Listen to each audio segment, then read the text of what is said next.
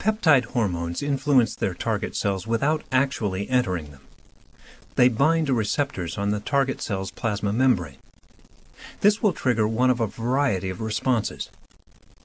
For example, epinephrine from the adrenal medulla binds to a receptor on the membrane of a liver cell.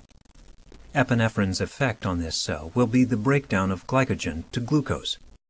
The binding of epinephrine to the receptor activates the enzyme adenylate cyclase, which converts ATP to cyclic AMP.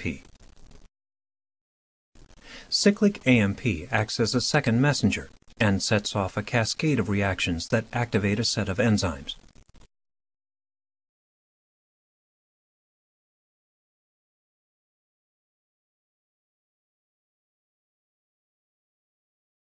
Of glycogen to glucose, and glucose can be released from the cell.